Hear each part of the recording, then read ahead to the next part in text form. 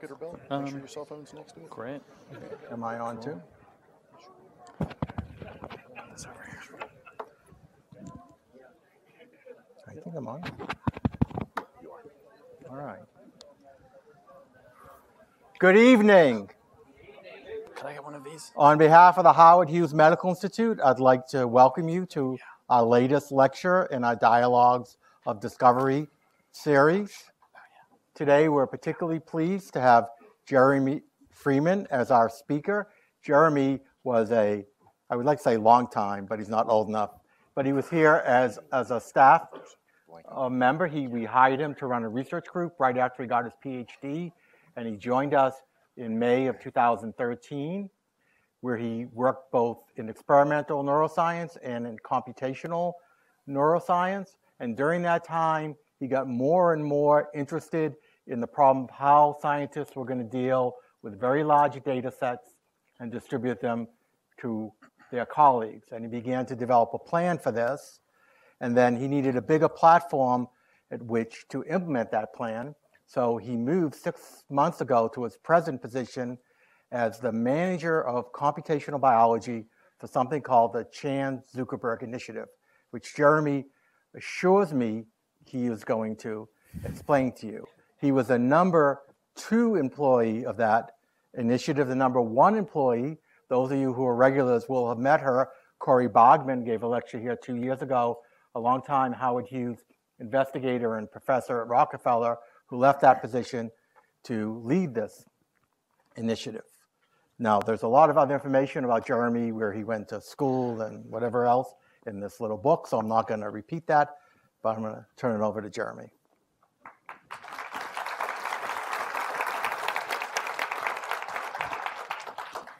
Thank you, Jerry, for the very warm introduction.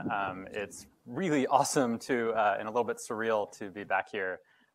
It's only been a few months, but it's been really fun to sit at the table that I was used to sit at in Bob's and reconnect with lots of colleagues more than I had a chance to talk to you today. And I'm really excited to be here today to talk to all of you and tell you a little bit about what I've been up to, as well as my former Genelia colleagues, what I've been up to in the last few months. So as Jerry said, I recently transitioned, so I was here for between 3 and 4 years, this beautiful location, and for the last 4 months, I've been at this slightly less interesting looking building in Palo Alto. So this is actually the headquarters of the Zuckerberg Initiative. We've already moved once since I got there, so it's very much just getting started. And for those of you who knew me here, I spent a lot of time basically working out of my office, which was Bob's, our cafe. And I'm sad to say I haven't really found an alternative to Bob's yet. This is our kitchen in the office, which is not quite as pleasant a place to sit all day. But I'm still searching the cafe scene to find the right alternative. What I want to do in this talk is really share with you a vision for how I think about trying to accelerate the process of science and how to make everything we do in science, and especially in biology, more effective, more efficient, more collaborative.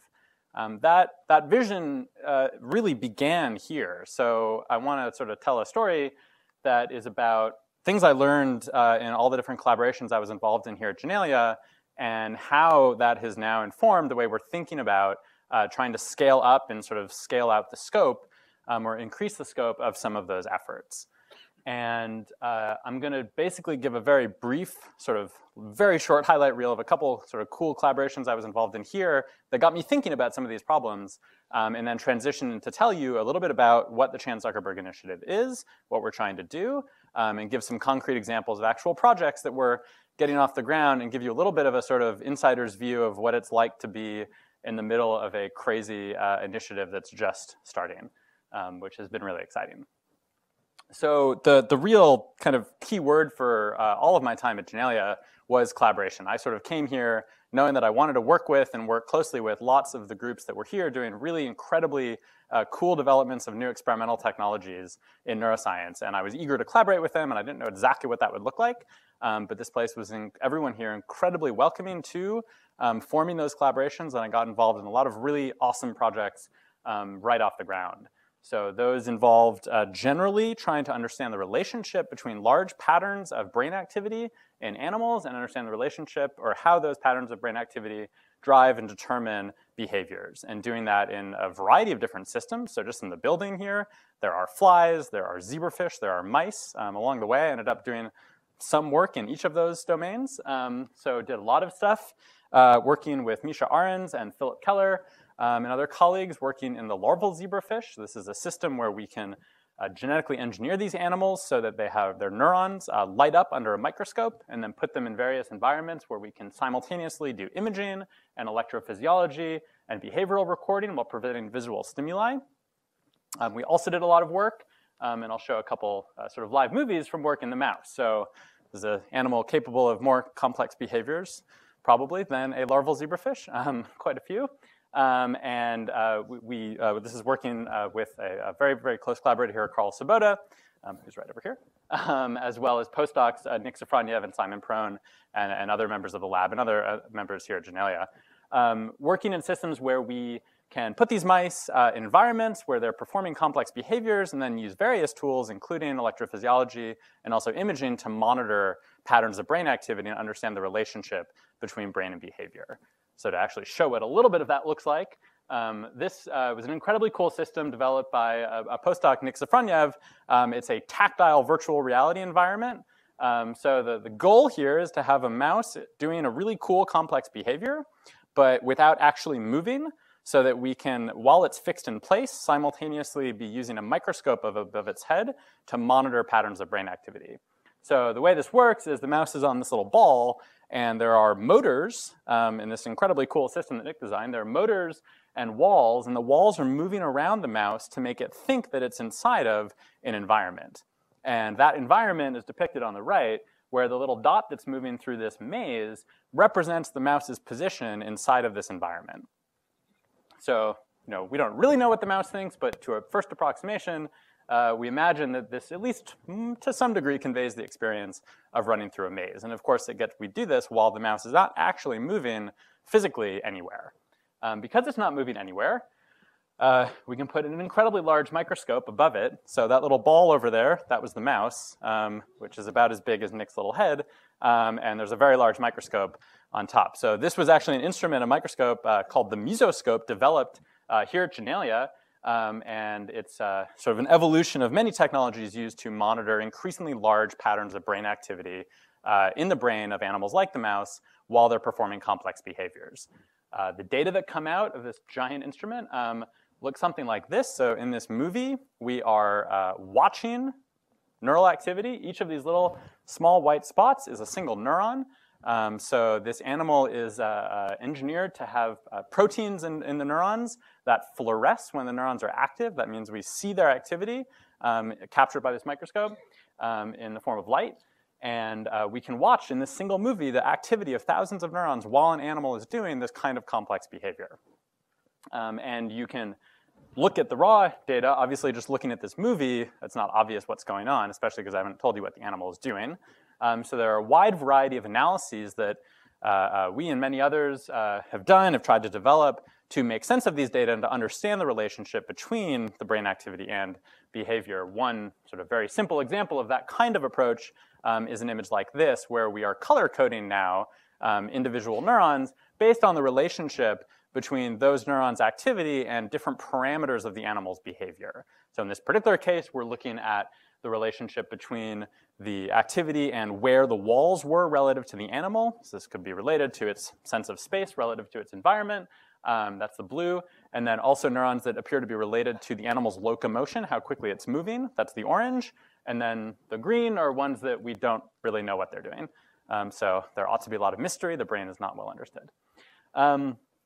So it's just one example of really probably 5 or 10 I could give of just really wonderful collaborations I was involved in here at Genelia, really doing science, but then also thinking about how to develop approaches to data analysis and working with these data to try to understand these kinds of relationships.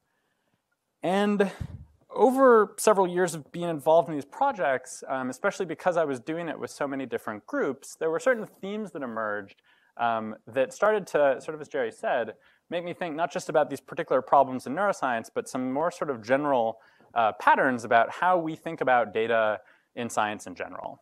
And one sort of picture I like to use is I think there's this notion that we all maybe have, both in science and outside of science, that data analysis just shouldn't be that complicated.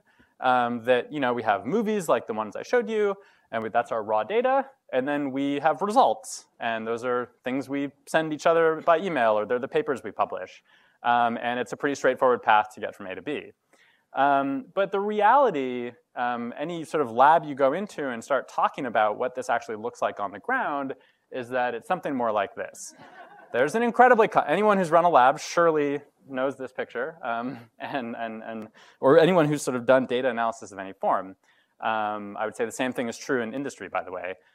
It's just very complicated once you sort of get into the weeds. There's lots of different sort of representations and re-representations of data that has to happen in order to extract meaning from it. And sort of even makes it even more complicated is that this kind of big pile of spaghetti is happening separately within every single lab. So individual labs will build tools to solve this problem of going from data to results, and not entirely, but to a large extent, individual groups sort of end up needing to do this on their own because each group often is solving a very unique problem that's specific to the needs of their lab. So now we have the situation where hundreds of labs working on related aspects of biology have sort of invented or reinvented lots of complexity to solve certain kinds of analysis problems. And as a result, it's very hard to, for example, take this one squiggly arrow that I developed in my lab and share it with another lab that had their own pile of squiggly arrows.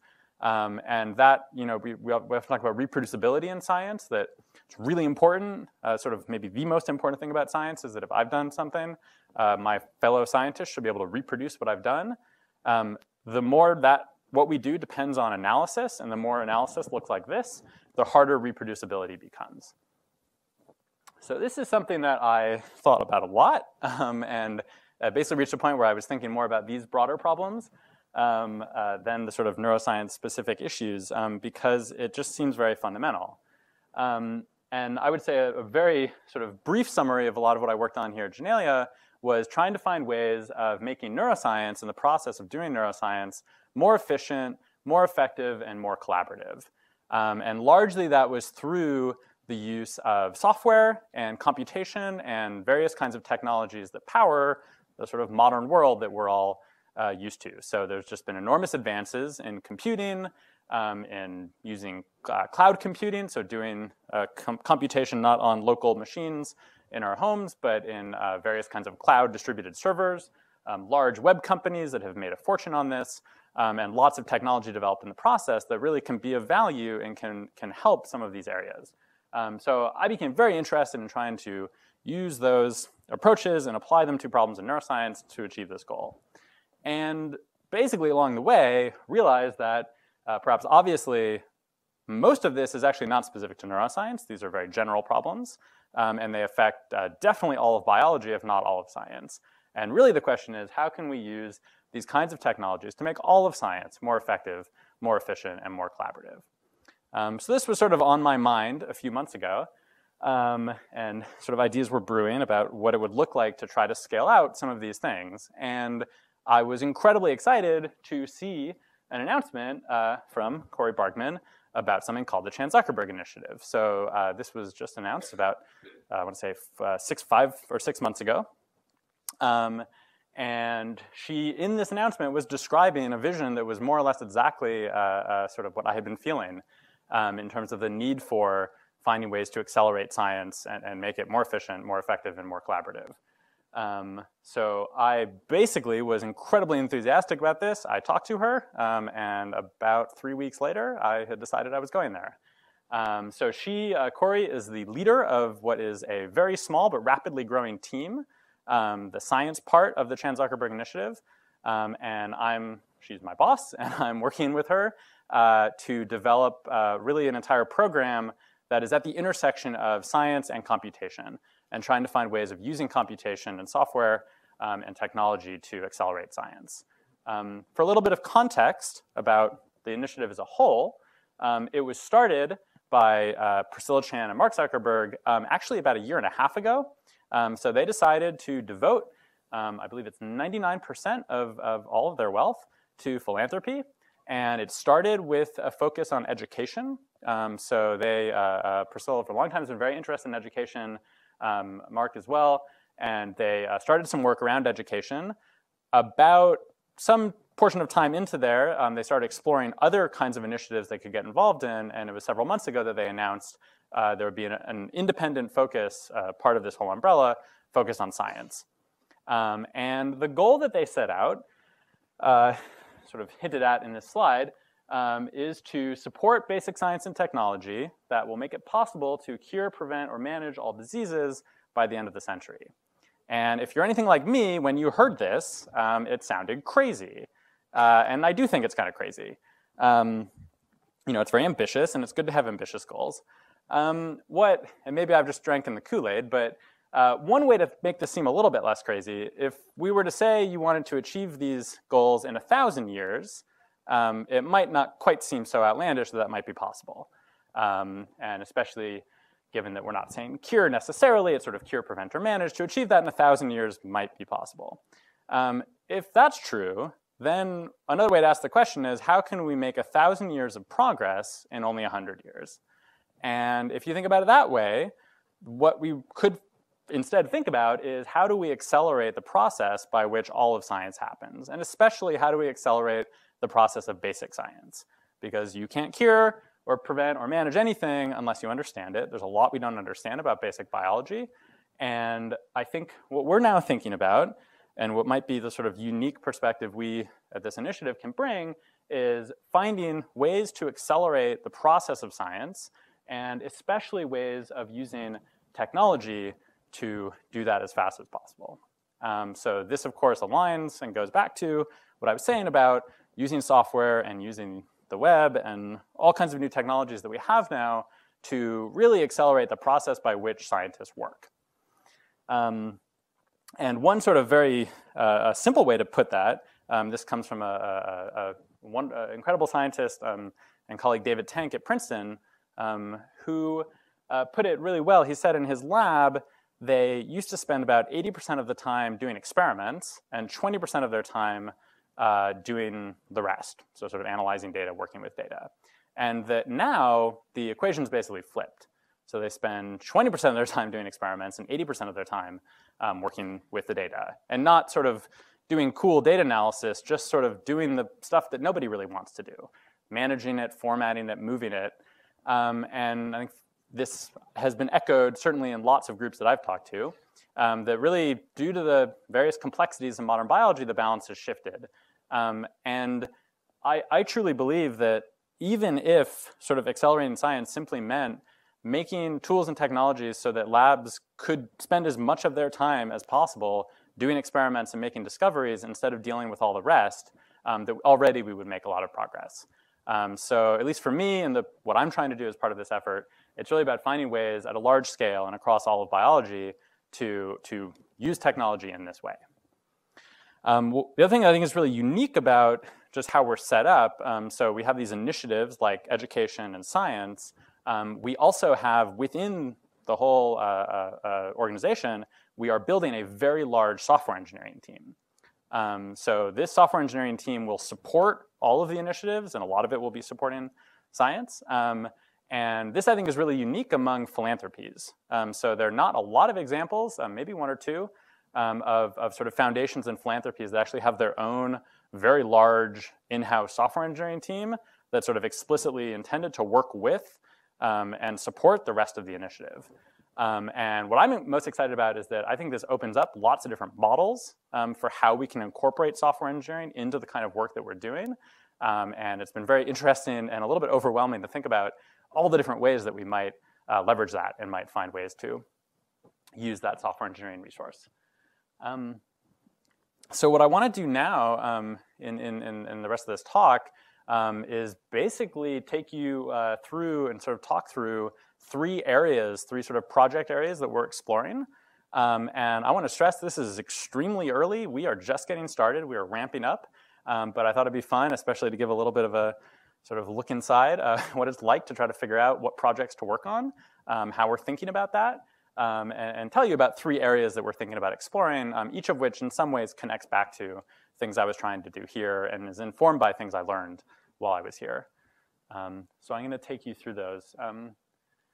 The first one, each one is sort of around a theme. The first one is around data sharing. And data sharing is an enormously complicated issue. I think the challenges really can't be understated. To me, the challenge of data sharing is the fact that ideally we would like all scientists working on a problem to be able to share data with each other, look at what each other is doing, collaborate more effectively.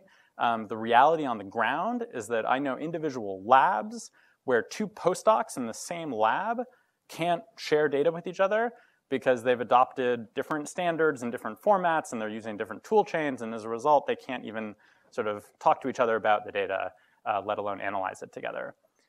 So it's this sort of enormous problem where we want to solve the problem for the entire community, but we have cases where we can't even solve the problem of going from one person to two people.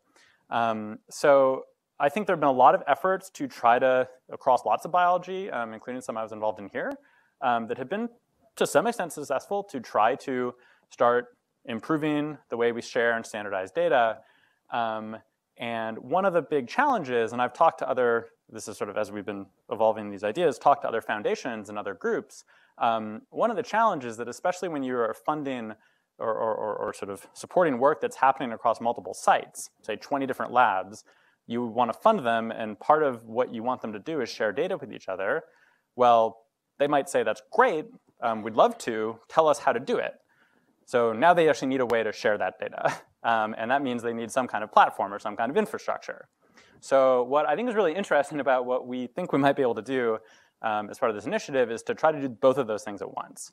What we'd like to try to do is actually support some area of science and then fund a bunch of groups to do work in that area and then simultaneously build technology for them that facilitates their ability to share and coordinate all of their efforts with each other.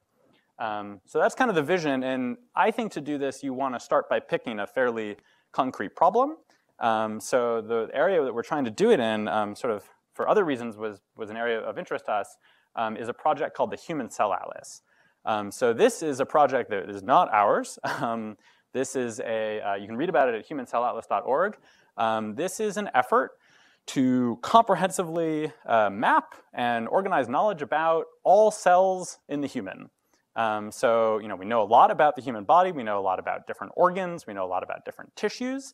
Of course, you can keep going all the way down to individual cells, and in a few areas, a few organs, we know a lot about different cell types, a lot of great examples from neuroscience, but sort of systematically, comprehensively across an entire human, we don't have a sort of catalog or characterization of all cell types. The goal of this project is to build such a resource, and with the goal of both being a reference for biology, but also a reference within a human of all cell types for the purpose of understanding disease. So this is a resource that the community, this very large community, has agreed would be valuable, and this project is really coming out of, it's sort of a loose federation that's growing very quickly that includes the Broad Institute, which is in Boston, the EBI, European Bioinformatics Institute, and Sanger in the UK, also UC Santa Cruz. All these groups have had a long history of doing large-scale genomics projects, and they have now, with many, many others, embarked on this big effort. So again, we didn't start this, but Corey, and then sort of Corey convinced me that there was a real opportunity, just as this project is getting off the ground, to try to do a couple things that would help accelerate it and support it. And the thing we saw immediately was that, as with many projects in science, there was already starting to be a sort of siloing of what you might think of as data sharing, where individual institutes were starting to talk about building sort of repositories and architectures for sharing data within each of those groups, but not doing it in a way that was sort of coordinated and common to all. So what we're doing here, again, really just with the goal of supporting and accelerating this project, is sort of taking a two-pronged approach. So the first part, and this actually was our very first request for application. So one of the many things we'll do at this initiative is give grants, but I would say that's actually only a small part of what we'll ultimately do. So this is a case where we just, literally yesterday, put out our first request for applications. The goal here is to fund fund experimental labs that are doing research in this area. And in this case of the cell atlas, this is an area that's super exciting in terms of the technologies that are being used. There are things like single-cell RNA sequencing to characterize patterns of gene expression across cells and understand how they differ. But there are also really exciting methods based on things like image-based transcriptomics and all kinds of other ways of characterizing the properties that differentiate cells. Because there's so much technology development, there's a real need to understand and sort of establish best practices around a lot of these techniques. There are lots of methods, including some that are discussed here in this building, where we don't really know, how these different methods systematically compare to each other. They're not being benchmarked. They're not being evaluated because it's moving so quickly. So we want to partly fund labs that will do this sort of systematic comparison work that is something that I think is not sometimes supported, but not always supported by the sort of broader funding efforts in science, to do just systematic evaluation and establishing of best practices. Part of establishing best practices is to have labs collect data in a form that can then be compared and shared with each other. If you're trying to figure out whether your result is similar to a result that's already been published, it's really frustrating to read the already published paper and not be able to get access to the raw data, for example. Or if you do get access to the raw data, to have it be in some completely different form. So what we're trying to do is simultaneous to funding this work is to help build an architecture and a platform that will enable all of these groups to share all the data they're collecting with each other in as open and sort of standardized a form as possible. So again, this effort, we're I would say, doing everything we do collaboratively. So this particular case is a collaboration with the Human Cell Atlas project itself, as well as those groups I mentioned, EBI, Broad, UCSC, as well as us. And we are building a diagram that I won't go through in enormous detail, except to say that it has a few sort of key properties. Fundamentally in this project, we're going to be, the entire effort is going to be collecting data from lots of different labs. So somehow we have to have data from lots of different labs to go into some kind of common system where there's at least some minimal checking that the data have the right format. If there are metadata tags associated with the data, they have to be formatted the right way. And then all that data needs to go into what we're thinking of as a sort of primary data archive. And the goal here is to make it as openly accessible as possible. We want everything we do, I should say, as part of this initiative to be as open as possible, and especially that when it comes to data, it's really important that if we're collecting large data sets as part of a coordinated effort like this, that data needs to be available to as many researchers as possible. Researchers as well as people in the clinical world or anywhere else. So we have a strong goal of that. Now, the thing about data is that it doesn't often mean much until you start analyzing it. And we need to have some way to support the various kinds of analyses that are going to be done on these data. Some of those analyses, shown in this green box here, result in outputs that then need to go back into this archive because they will be of use to other researchers. Other analyses can just sort of live off on their own. So we're trying to architect a system that allows us to have all the data as available as openly as possible, and can then be sort of supported by and extended by as many different analyses as possible. So this has really been a process of listening to these other groups, EBI, Broad, and Santa Cruz. They're experts in how to do this kind of thing. What we're trying to do with this initiative is to bring a certain kind of software engineering perspective to how to architect this kind of thing and make sure it happens in a coordinated way and in a way that's as open as possible. And then, because we're also funding work, to make sure that the work we fund ends up using this data architecture that we help build. So the themes here really are openness and accessibility of the architecture, making it as extensible as possible and sort of reusable as possible. Although we are building this for this one project, we want everything we build to be usable by other projects that have similar forms, and really ultimately maximizing the innovation that can come downstream. So this is one sort of example. You can think of it as a pilot for how to support data coordination and data sharing in science. I'm really excited about it, and you'll find out in 6 months if it was successful or not. So the second example, and this is an area that's sort of near and dear to my heart because it's a lot of what I thought about while I was here, is computational tools for microscopy. So you saw earlier an example of some of the coolest microscopy technology coming out of this place. And these kinds of movies are rich, they're interesting, there's a lot of structure, there's a lot of information. And there's some fundamental challenges in how we quantify that information. We can't just look at a movie, we have to somehow turn it into quantified data that can then be combined with other kinds of data, as well as be sort of put into more complex analyses. There are also really big challenges with how to store and share these kinds of data that to some extent go beyond even some other cases in genomics or other kinds of data, largely due to the fact that these movies get really big really quickly.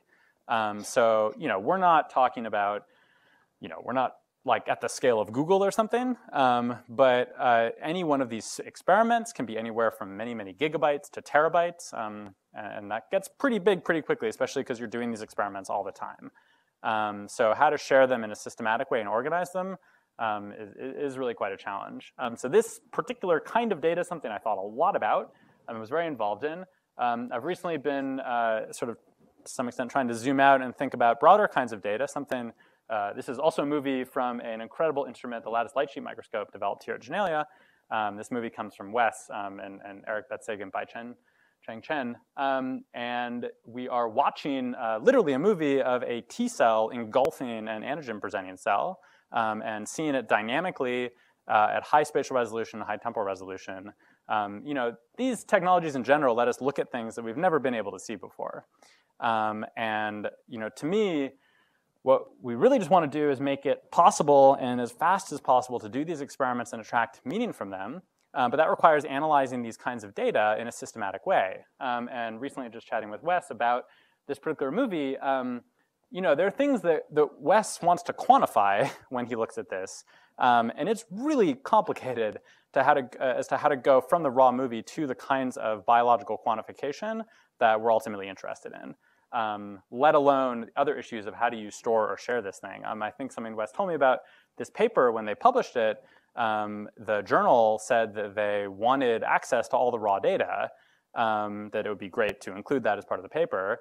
And then Wes said, okay, well, we're talking about like 20 terabytes or something. And the journal said, oh, okay, never mind. Like, don't worry about it. So that's we should fix that, right? It should be possible to share these kinds of data and do that in a systematic way.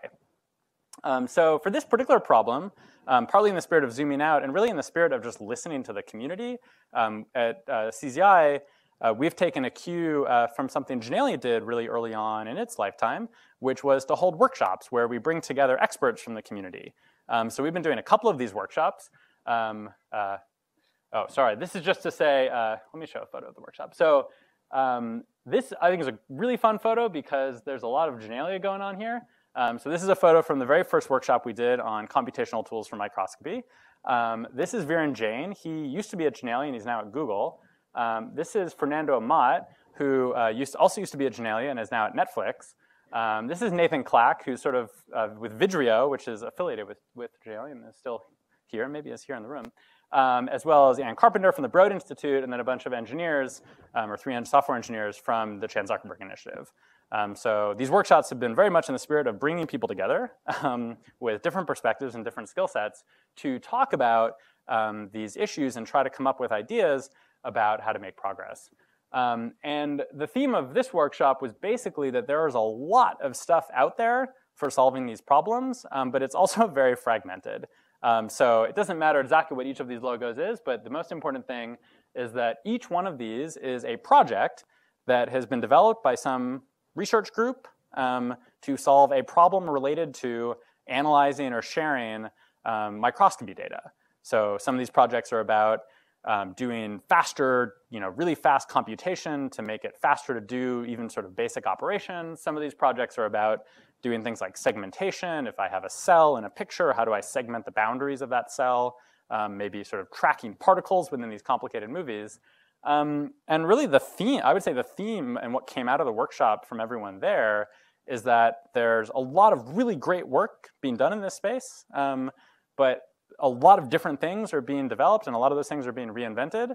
And I think the challenge we're faced with right now is to figure out how to support an area like this, really at a broad scale. I think if there are already 7 tools out there in the community, we don't want to make the 8th tool. We feel pretty strongly about that. Maybe if the 7 are really bad and like the 8th would be really good, but I think that's a trap that you fall into. So instead we want to find ways of figuring out why are there 7 to begin with, and how can we maybe work with the entire community to figure out how to raise up all of those efforts and maybe find ways to coordinate them or facilitate them in some ways.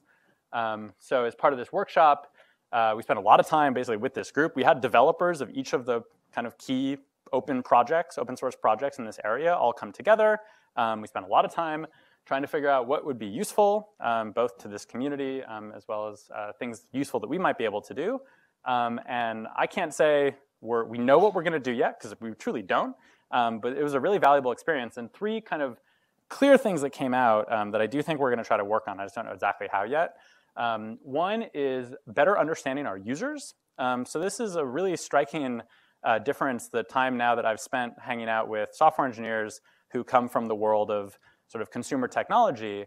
The very first thing you do is think about your users. If you're going to build, I don't know, something like Facebook, you figure out who is going to use it, and you figure out if the tool you're building is satisfying the users.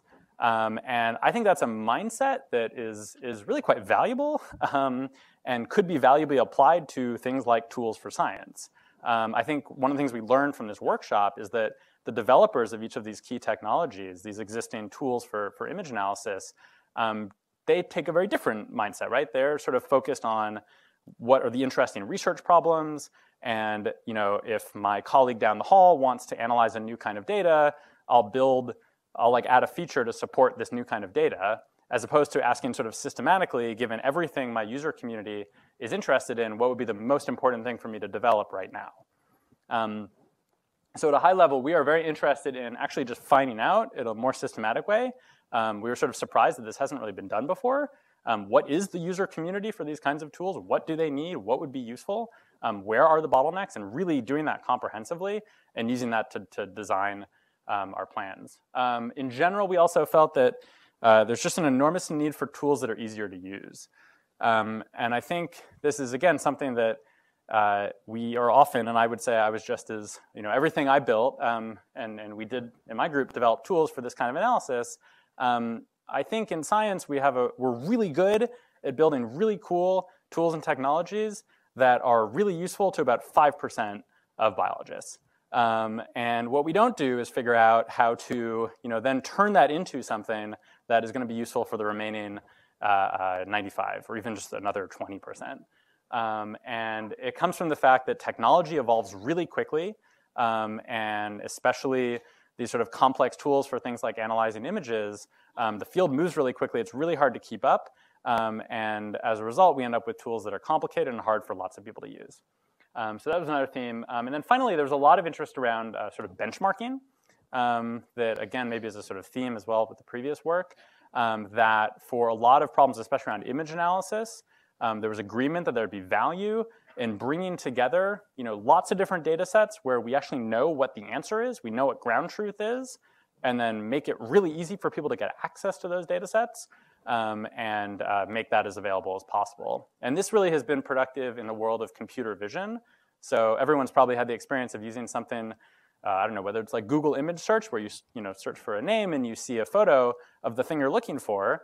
That's essentially because we've gotten really good at doing object recognition in machine learning.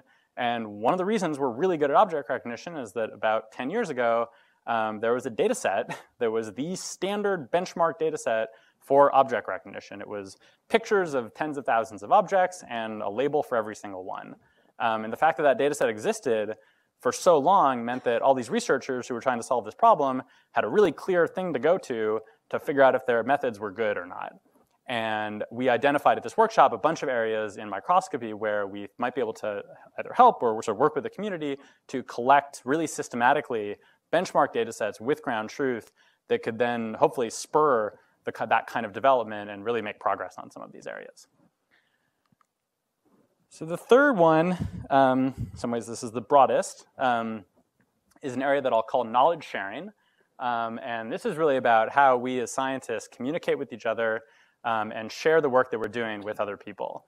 And this is a really complicated area for a variety of reasons. I think the common point, the thing we can all sort of agree on, is that the way we do it now is not very good.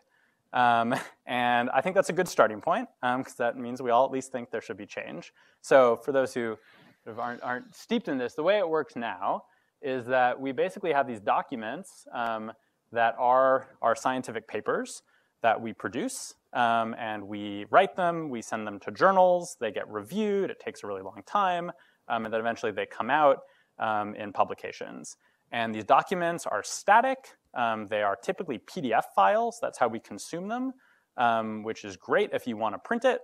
But as I was just talking to with Nelson, it's actually really hard to even read it on your phone, which was not a problem 10 years ago, but it is a problem now because Nelson wants to read on his phone. And more to the point, this is an incredibly static way to represent data. Something that David here has spoken really eloquently about. If I have a figure and I want to sort of jump in and figure out, well, what was the raw data that went into this figure? How do I sort of know whether the analysis was done correctly or not? Did they use the right statistics? If all I have is this PDF document, I can't do that, right? So there's no data. Certainly code that was used to generate this, we don't have access to that usually. It's not interactive. It's hard to reproduce. So if I think this is a really cool analysis and I want to do it run it on my data, well, all I have is this PDF document, right?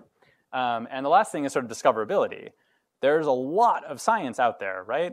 Sort of numbers of papers that have been published in biology is just growing every year. There's an enormous amount of content.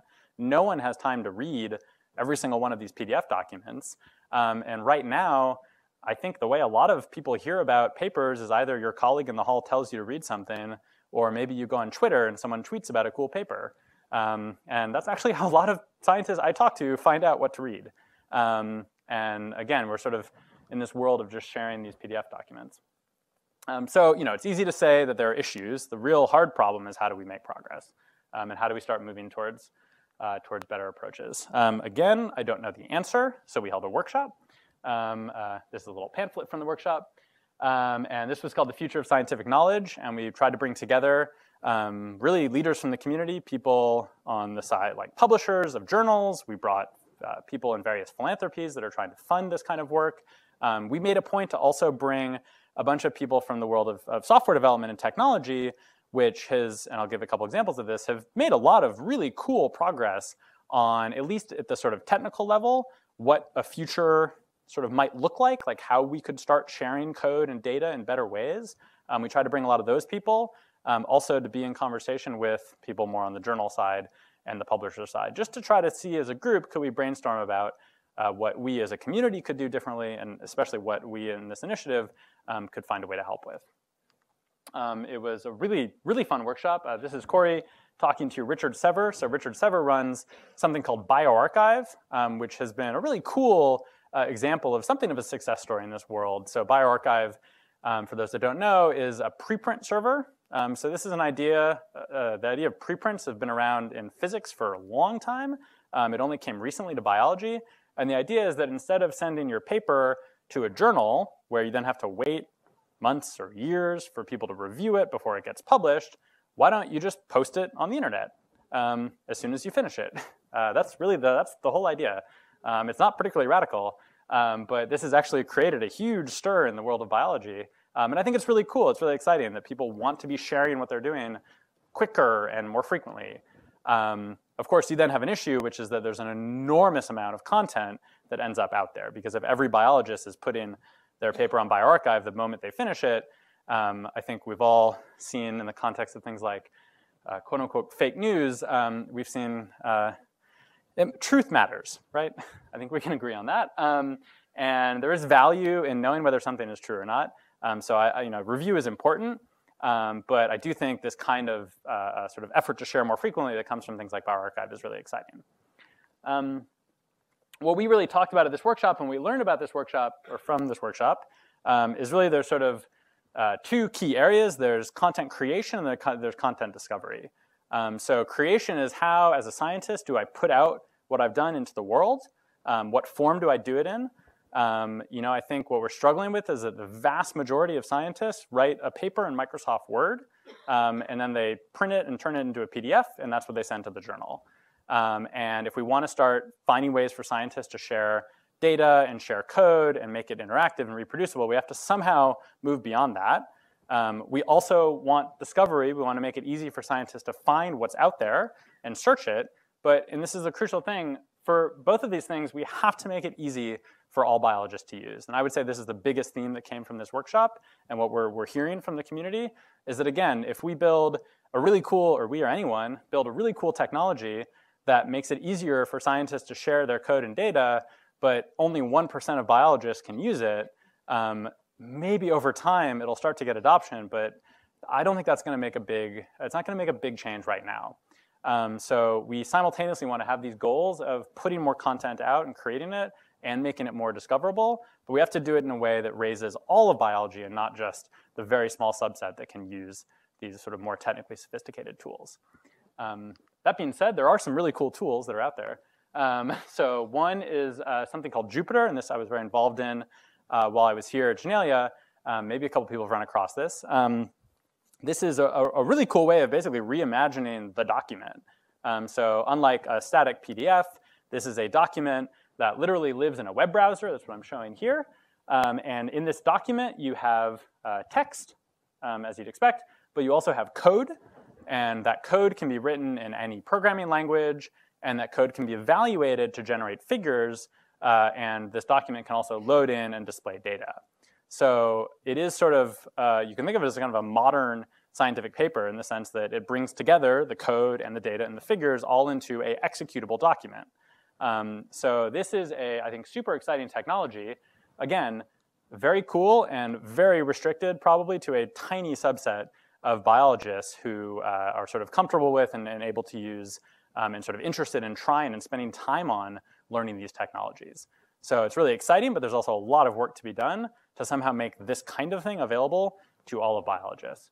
When I was here at Genelia, I worked on something called Binder, which I would basically say has the same properties. So this was a way of going beyond just the document. If I now want to have, for a scientific project, the document like the one I just showed, but also all of the raw data, and actually the environment in which I was doing all of my analysis, and then package that whole thing together into a form that anyone can sort of just in a web browser click on and immediately be recapitulating the exact same analysis that I did for my study, and how to make that as easy as possible for people to share. That's the problem that Binder tries to solve.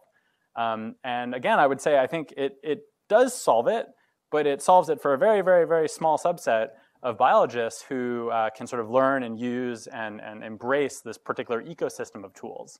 And I would say the biggest thing I learned working on these kinds of projects is that on the one hand, they do start to solve some of these problems, but they don't do it in a way that's going to scale to all of, definitely not all of biology, even a particularly large subset.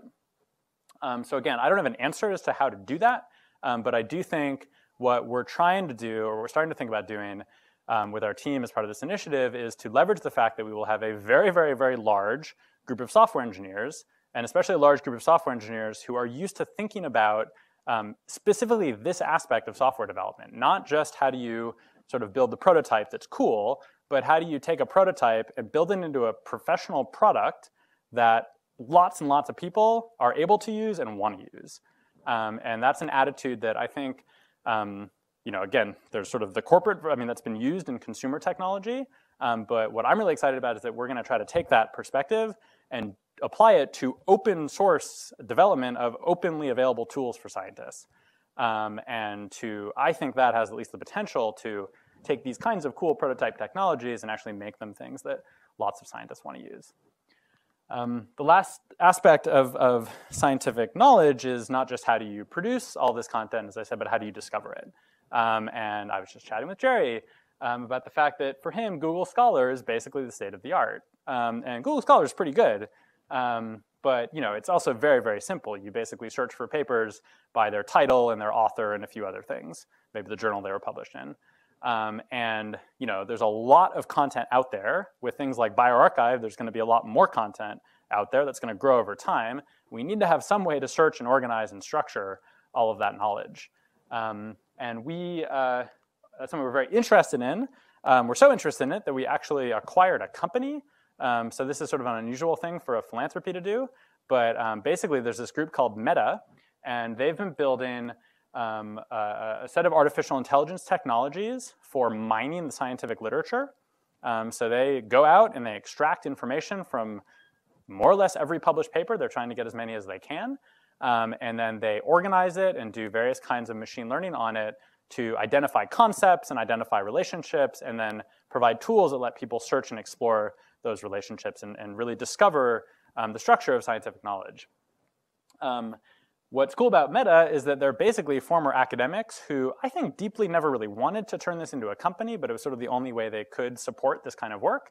So they're super excited to join us because by now being as part of CZI, we can make everything they've done available and open freely to the scientific community.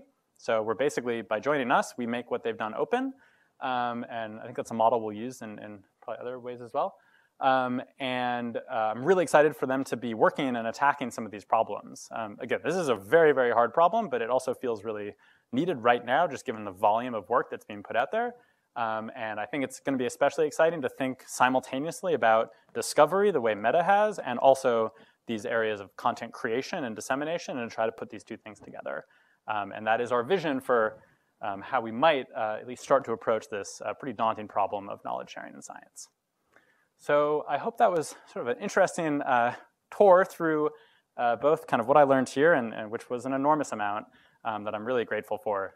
And what we're trying to do as we just get started at this initiative. It's only been 4 months, so I hope to have a lot more updates and hope to share. We want to be super open and transparent about everything we're doing. Any of these projects are going to be, all the data is going to be open, all the code is going to be open, and we'll be open about the kinds of things we develop over time. And I hope we can do good things. So you can check out the website for more and stick around for questions. Thank you very much.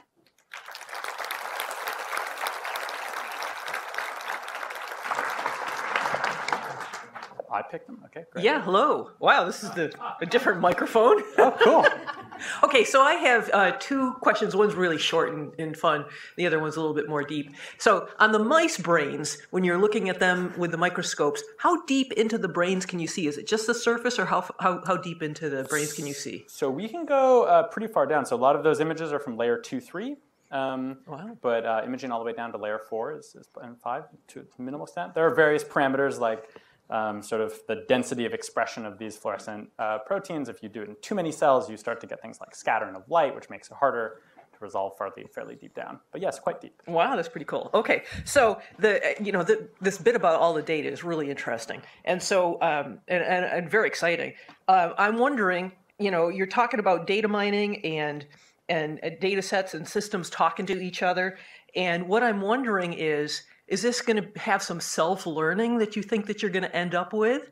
And if it does, is that something that would apply to other industries or businesses or government? And I'm thinking, for example, about like the Veterans Affairs where we found out that they had 2 different health care systems that couldn't talk to each other, and it was just so painful. And so if you end up with tools where you can data mine and have systems learn how to talk to each other, is that something that's applicable across different industries? Wonderful, wonderful question. I think the short answer is that it absolutely is likely to be relevant to other industries. I think it's sort of funny. On the one hand, this mission is about fundamentally health and disease. I think we've taken the attitude of, at least right now, focusing on supporting basic science and technology. But that will evolve over time, and whether it's sort of things we do explicitly in domains like healthcare, or just sort of through osmosis by building things that have sufficient generality to be used in other domains, I think absolutely. We are very much intending again, for any technology we build, any of the tools that power these systems will be openly available and in some cases probably designed so that they can be used by other groups, even if we're not the ones doing it. So that is. Can you talk about the self-learning a little? So yeah, maybe it would help me to clarify. So self-learning, you mean sort of a system that can start to learn how to do its own kind of analysis? Or how it can learn to talk to different systems. Yeah. So I think right now that's a hard problem. I mean, in principle, it's a hard problem. I think in cases we've looked at for getting lots of sort of disconnected systems to interact, some of that has to be done a little bit of human engineering. It's literally getting the people from the different institutes into the same room to reach some agreement about, what are the standards we're going to use to build these systems to make sure they can all talk to each other. But there are efforts in place to sort of learn how to translate between different systems that have different sort of communication protocols. I think that area is probably going to grow a lot over the next couple of years. Very cool problem. This is a wonderful open system. What happens, especially in biology, where you run into corporations that could take some of your data, patent things, and maybe even stymie some of the research? Yeah, that's a great question. So our philosophy right now, and this really is, I can say sort of about these projects at least, is that we know that open means open, and we're okay with, for example, in the context of the cell atlas, we feel it's most important for this project for all the data to be as openly available as possible. All the work we're funding, we want to be fully consented. Something we heard from other large genomics projects is that data that was closed, even data that had like some minimal form of access control, was used 100 to 1,000 times less by the research community than the data that was fully open. So our perspective is, if you're going to support science, you want to make sure you're in that category of being as widely used as possible. And if pharmaceutical companies or drug companies or people want to take these kinds of data, they want to use it, they want to make profit on it, then that's okay. At least with respect to this project, that is our perspective. I certainly acknowledge there are cases where things like taking out IP can be actually valuable from the purpose of dissemination. I think if knowledge dissemination is your goal, there are different strategies for how to do it as quickly as possible. So I think we have lots of ways to explore these areas, but at least definitely in these cases that I've talked about, we know that open means open, and we're very committed to that. Hi, I was wondering if there is a specific social networking organization for scientists, or if not, if there could be one developed. I know some other groups of people who have a common interest have set up particular social networking organizations that allow them to share information, and some of them work really well. And I was wondering if something like that exists for scientists, or it could exist for scientists that would be open to all scientists. Yeah, that's it's a great thought and a great question. I don't know about too many that I've seen that have really taken off. Obviously lots of scientists use Twitter and these sort of other large social networks. Weirdly, I don't know. A lot of scientists use Twitter and not Facebook. I don't know why. So I think there are examples of social networks that are being used by scientists, but that's different than sort of networks. I think in the case of things like publishing, the sort of area I talked about at the end, I think there would be huge value in sort of open systems for discussing sort of research output, and that that actually, if you think about, I think that there's a lot of potential value there. There have been a few sort of efforts in that direction that haven't really taken off. For example, bioRxiv, the preprint server I mentioned, has a commenting section. In principle, people could be using that all the time to talk to each other about their work. I think the statistic is that 15% of papers on bioRxiv have any comments. So I don't know if people, and it's sort of weird because scientists clearly have opinions about other people's work. So for whatever reason, they're not going on to bioRxiv to leave comments. I think, it's a really, how to create social, like actual sort of vibrant social networks is really an art. It takes a dedicated community, but it also takes building the tools and the websites and everything really to make them very good and very compelling for people to use. So I think whether it's sort of through Meta or some of this publishing stuff, we sort of try to explore that. I think we probably will, but we'll think very carefully about how to make sure it works. Yeah, so software licenses have built-in protections for people taking the software and using it in commercial. Is there anything equivalent in the data world where you could have a data license? And you can make it viral. Like the software says, if you use it, you have to make the changes open source as well. Yeah, that's a great question. And maybe you can start that. There's some interesting. Well, so when it comes to software, I'm sort of an advocate for the truly permissive the ones that just like MIT, where you just sort of put it out and then anyone can do anything with it. It's all about sort of how you feel about wanting to encourage maximal innovation, basically downstream. With data, I mean, I think things around like Creative Commons, that's been used to apply to, someone in the audience might know this better than me, it's been used to apply to things like papers. So for example, when you put a preprint on bioRxiv, you pick a license. That's not data per se, but it's also not code. It's sort of, I think it's created as it's a creative artifact. So there are some licenses for those kinds of objects. A sort of pure license for data, no, usually people share their data set and they say, if you use this, please cite me. That's sort of the state of the art. A couple over here.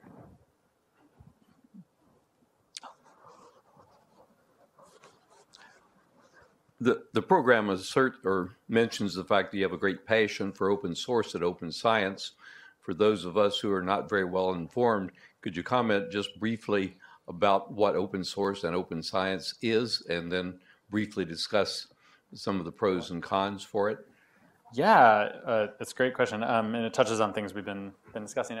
So open source is really, it's a very specific term about code, that when I write code to, usually in our field, in the context of either analyzing data, or maybe I write computer code that powers some of these kinds of systems we're talking about.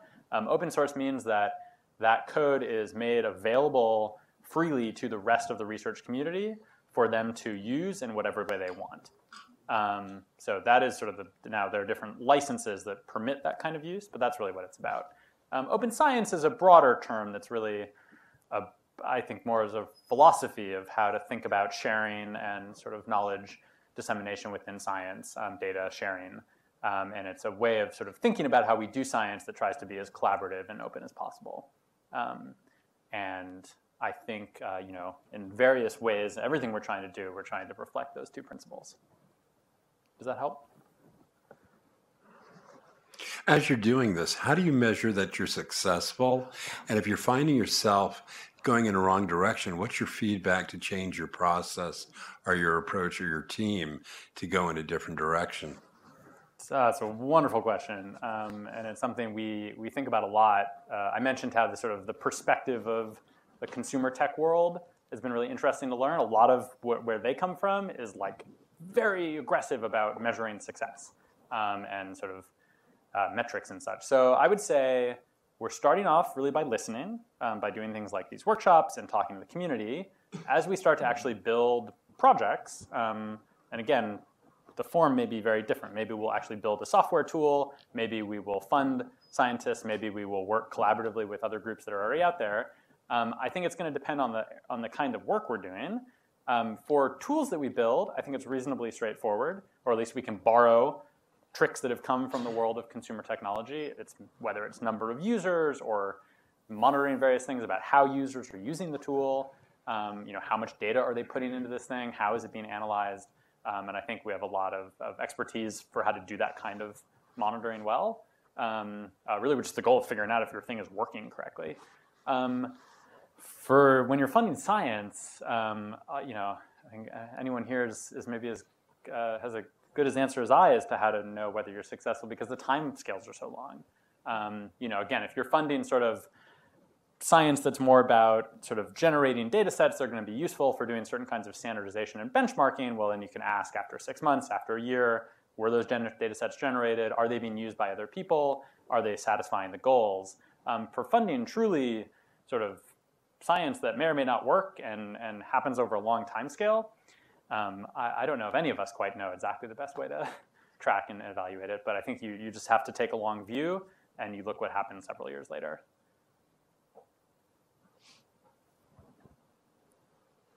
Okay, join me in thanking Jeremy again.